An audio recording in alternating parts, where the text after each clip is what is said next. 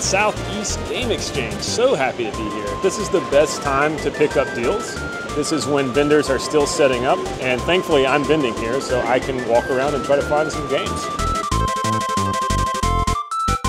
The first purchase of the convention, guys, it's not anything super insane, but I just needed this game for my personal collection. And you know, I'm going for CIB and ES, so this is actually from my friend David here. Thank you so much, David. He worked out a great price on this really nice condition, Tiny Toon Adventures. It has every single piece of paperwork in there. I could tell, David, did this come from your personal collection? Yes, I can't remember when I picked that up. It's been years ago. But I could tell by just like the condition that it's in and how complete it is. Like the manual and the paperwork are in like separate bags that you yourself put that in there. So, dude, thank you so much for the deal. Good care. Yeah, I can tell, man. So thank you so much for the pricing. Thank you. Yeah.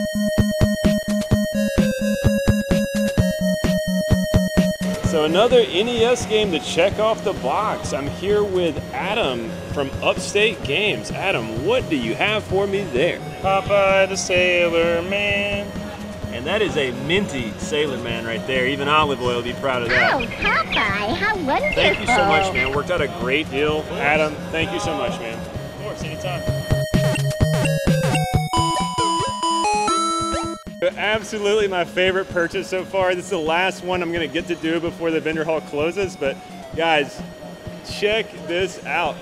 We got a money counting Jeffrey right here because I just paid Jeffrey all the cash that I had for Jeffrey himself. So guys, incredible. Make it rain, Jeffrey. But dude, in all seriousness, Ryan, thank you so much, man. Incredible purchase, dude. Just got a new home. Yeah, thank you so much, man.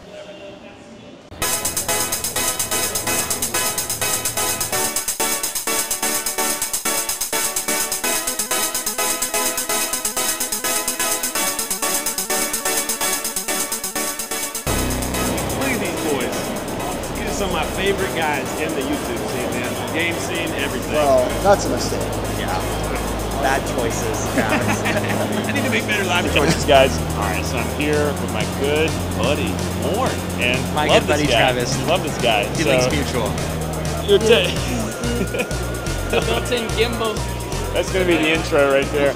So, y'all are here at my booth. What are you browsing some NES games? I'm going heavy NES. Yeah? I wouldn't say heavy, but like that $70, $80 range. Gotcha, yeah. The higher heat, but not the crazy. Right. Well, I definitely have an eclectic mix because, you know, I'm also a CIB NES collector, so all the leftover loose ones end up here. And at the last expo, I did the same. I went to your booth and picked up like 5 $90 games. Yep. Like, okay. So, you know, Yep, so you same- take my money. Same as them, 30% extra as always. You know how it is. I gotta give you the dusty treatment here. Oh yeah, you need to wax him. Oh. Wax red. Thanks, man. See you. Let's let these boys start looking through some NES games. This is my favorite NES game of all time. Yeah, there you go. So good, Target dude. Earth. Really good game by Comerica. This game is my favorite Ninja Turtle Oh, action dude, figure. yeah. Great action Have you figure. played this NES pinball game? Honestly, Oh, it's so my good, brother dude. grew up playing that with Michael Jackson in the Neverland Ranch bedroom. Right. Thank you. I don't know where that one came from. Great convention. I typically always have I've been here, and so I always have the expectation of making a lot of money, but then spending literally all of it every single time, and it happens every time. It's like if I sell $8,000, I spend $8,000. That's just what happens. That's how it works. Yeah, because there's stuff that you're not going to find Yes. anywhere. Yeah, unless so, you're like hunting on eBay constantly and Yeah. you know, yeah. But I get it.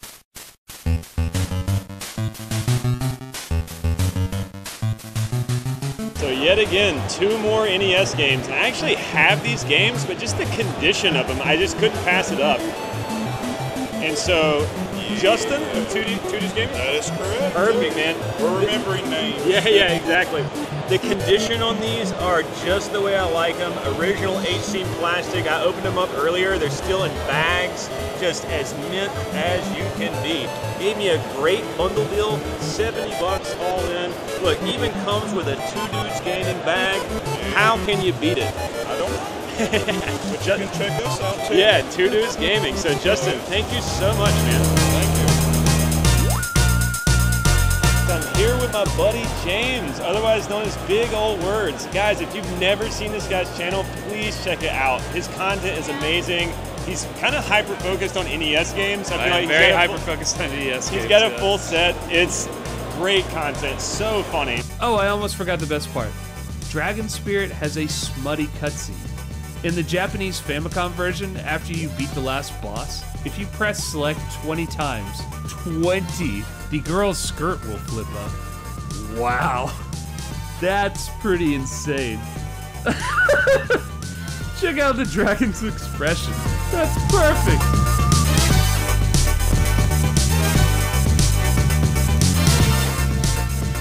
Here with my good buddy, who I actually met on Chase After the Right Price's Whatnot, and we somehow ran into each other at a convention, and I was talking about Chase's Whatnot, and this guy was like, I was there. And I was like, what is your username? And it is? Drugman. or Dr. Ugman. Dr. Ugman is what it's always called in the stream, and so that has spread around, by the way. If I go to another channel, I'm always Dr. Ugman, which is cool. I'm cool with it. That's an awesome name. So what do you got? I got this awesome tail stick. Awesome, man. An amazing sculpt, by the way. I really dig it. It's super awesome. It's going to go like in the high shelf of my gaming. Excellent, man. That means so much. I love hearing that when people add these statues to their collection. Like, it's so awesome. So thank you so much. Absolutely, dude. Absolutely, man. Are you going to be at the Southern Fried Gaming Expo? Yeah, I'll be there too. All right, man. I'll see you there. Thanks, dude. Thanks, man. Are you recording on wrist camera too? Hey, Jared. Hey, Jared. How's it going, man? Wait, just Jared and who are you? For Rick? No. Are you serious? Dude. You're joking with me, No. man. I thought your brother just got paid naked. Oh, yeah. I mean, if you call what Jared does editing. Not even a hawk on that guy, dude. Take out my leg wide open. Dude, he uses iMovie, bro. He just like smashes clips together. iMovie. Bro, drives in Braille. There's no way, dude. He almost took me out right there. 40 NES games at a time. Well, I got Adam. Speaking of deals, what kind of deals are you looking for today? So the channel on my channel decided that I'm going Genesis. Oh. Well, Sega. So I'm going Genesis today. All right. So I've already got my first one. Okay. First one ever for a Genesis game. Dang, for being all right. home. So that's what I'm coming for. What game was it? Well, I got Aladdin, but you okay. can jump over and check mine out. All right, so I'm at Southeast Game Exchange. SEGE, we're going to see what we can find. Don't go now. Wait till the end, and then go retention. Aladdin is an amazing game. It is, yeah. It came out on both systems, SNES and Genesis, but the Genesis one is considered the better one, even though Capcom created the one on SNES. Yeah. Genesis had, do you know this? Genesis I know a little bit, yeah. I had the Game Gear Aladdin. So they had access to the animation cells at Disney, oh, wow. And so that's why their sprites look so clean. Over 30 animators were enlisted to the Aladdin game, some of whom had actually contributed to the feature film. The Disney artists were tasked with creating modules of motion, short sequences that could be assigned to specific action. I've seen NWC, Complete in Box Stadium events, some crazy like not for resale and demo cartridges and all sorts of signs and kiosks and all that kind of stuff, which we all love. So there is definitely something here for everyone. But so James, this is your first game convention ever, right? It's technically the first one I've attended as a guest. I've been to a couple. Okay.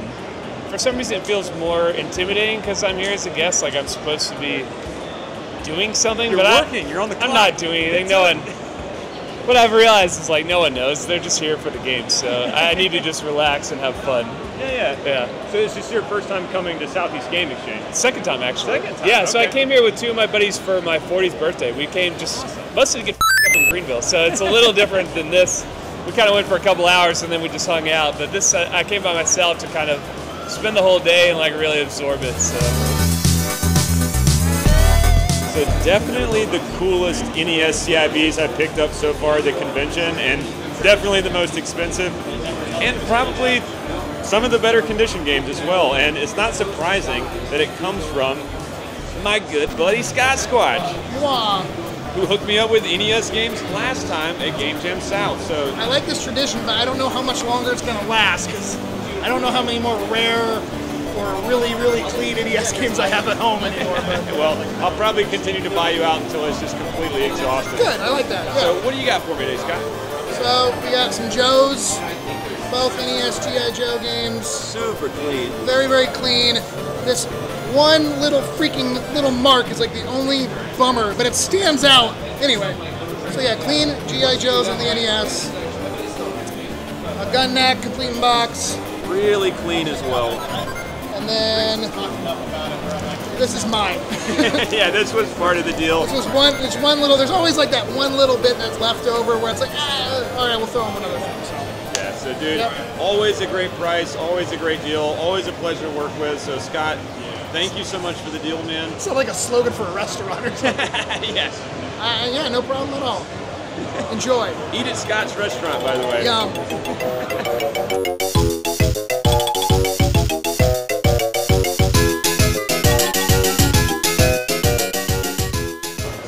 With James here, I thought you had the full set of NES stuff. So remind me again what you're picking out today. So I've got a few random bootleg ones. We got Crazy Creatures, got some King of Kings, the early years, and got some Tubin. Oh yeah. For extreme fun. And then I am picking up this Metal Fighter. Good old color greens. I have never played this before. It has, I think, a deceptive name, like it sounds like it's going to be really good, but you know it's going to be pretty horrible. But we going to see that on a stream soon? No. I should at some point just stream like all of these because you can't play them for more than like 3 minutes. But dude, I swear if you end up playing that and then making a video for you, out of I probably will play some Metal Fighter. I've tried to stay away from the like unlicensed stuff because it's like it's low-hanging fruit. It's very easy to make fun of, but sometimes they're kind of interesting. So we'll see. Oh, cool, James. I'm so glad I could add to the chaos that is your NES collection right now. Yeah, thank you. I appreciate it. Yeah, thanks, Sam.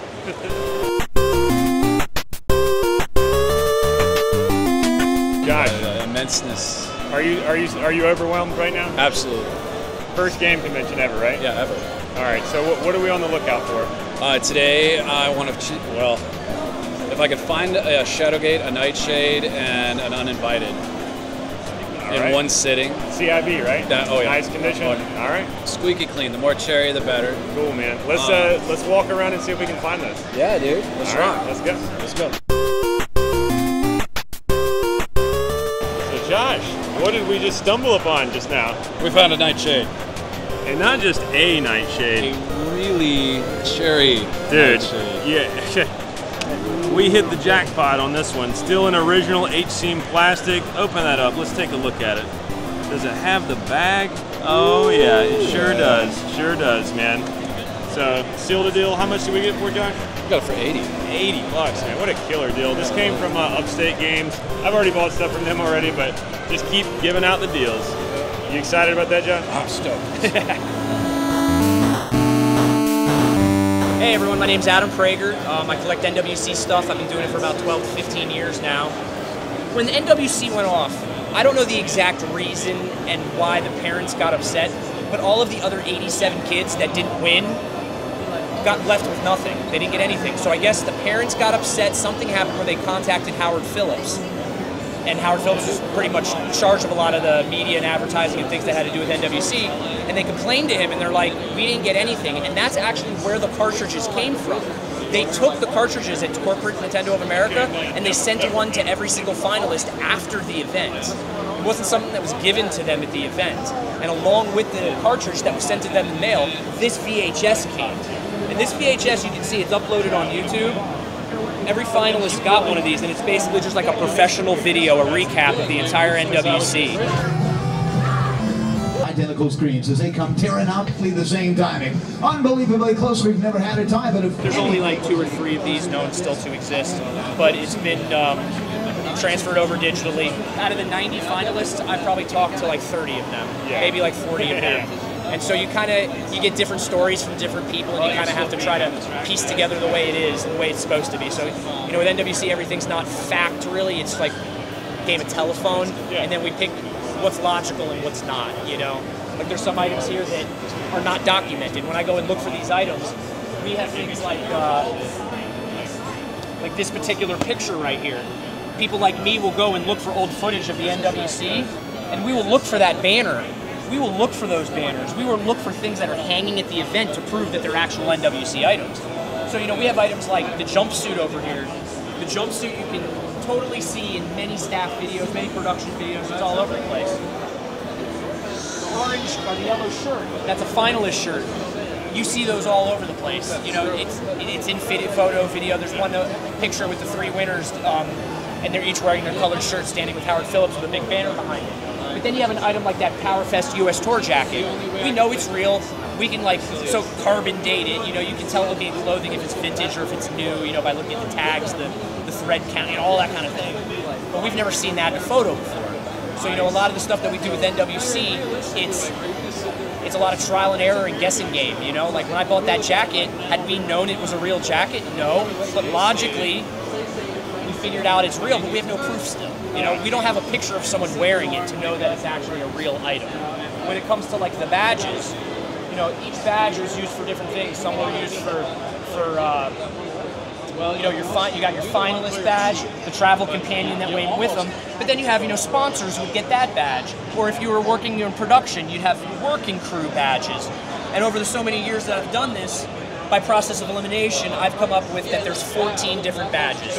I have 13 out of the 14 that I've known are out there, and I don't think there are any more. So that's a really big accomplishment. It's taken me a lot of time to get the badges.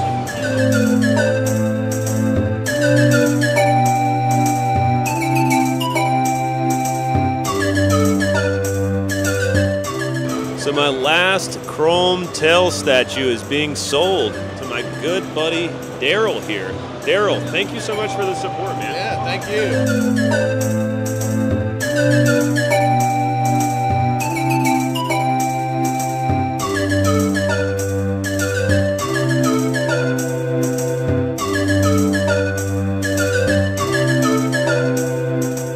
People say this in every convention video. Well, it was so great. It really was great. The vibe at SEGE is very much like a family reunion. It's like a summer camp that you go to and you like become best friends with everybody, and then you all have to go home at the end. It's very much that feeling here. Well, Mort, thank you so much, man. I can't wait to see you again, buddy. Very soon, hopefully. Yeah.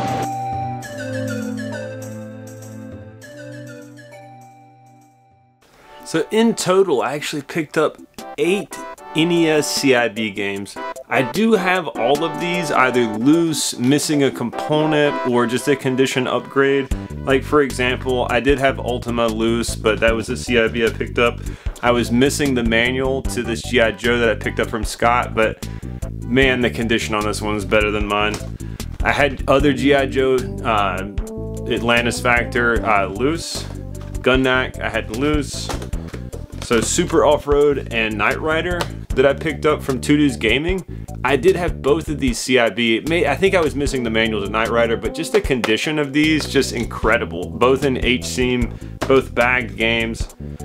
You saw me pick this up from Upstate Games, Popeye. I had this one loose, but man, this is a great example. This is a 3-screw, no hang tab on the back, but I feel like you just rarely see black box games in H-Seam plastic, and so I had to pick this up.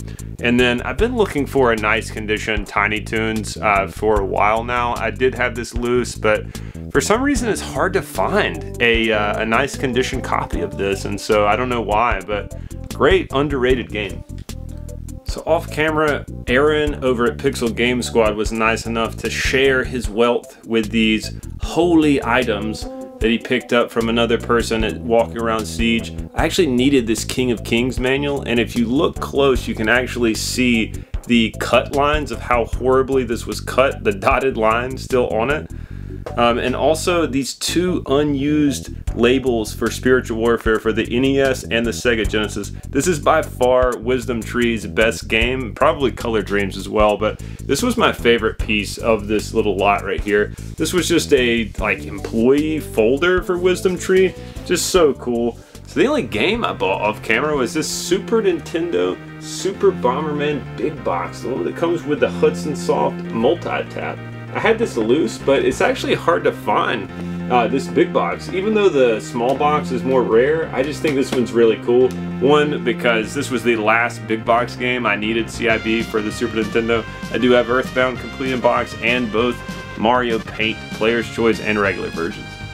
But what made that transaction special was that I worked out in the deal this sign that is a metal original Mario Repair Center sign. You can still see the overprint on the back, but also if you can see right there, it's actually embossed too. And the condition of this is incredible. So just such a cool deal with this seller that he was also vending at the convention. So by far my favorite item I picked up at SEGE was this super rare M40A World of Nintendo sign. This is otherwise known as the clover or mushroom sign based on the shape at the top. This is a vacuum form sign that has the same graphic printed on the back. You rarely see these, and especially in this condition. This vacuum form plastic likes to pick up cracks and creases, but this is a great example of the sign that still exists. And when you did see them back in the day, you would see them hanging most likely, like this one right here, as you can see in the World of Nintendo book. But just what a great item to pick up. It came from the same vendor that sold me the Mario sign, but by far my favorite item I picked up over the weekend. What a great convention that was. Southeast Game Exchange is always one of my favorites, and I think the items I picked up speak for themselves. If you enjoyed the video, I'll link another one similar to the greatest convention of all time, SoCal, as well as the Making of Tails statues that I have for sale at my booth. And as always, I'll see you at the next one.